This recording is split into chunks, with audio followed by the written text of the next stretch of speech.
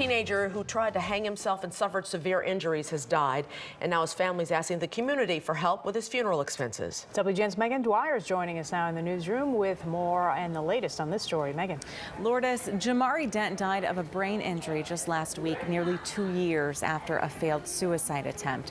His family was by his side through that entire ordeal. And they say they want Chicago Public Schools to take bullying more seriously.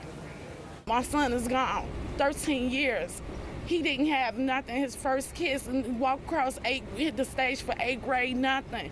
13-year-old Jamari Dent was a special needs student at Chicago Public Schools when he tried to hang himself in 2019. I feel like my son was indirectly murdered. Instead of dying right away, he became deaf, blind, and lived on a ventilator despite having some neurological function.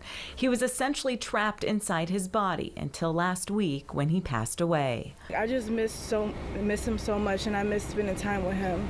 After his suicide attempt, he was not eligible for insurance, so his mother has paid for his medical care out of pocket and is now asking for support to help with his funeral expenses.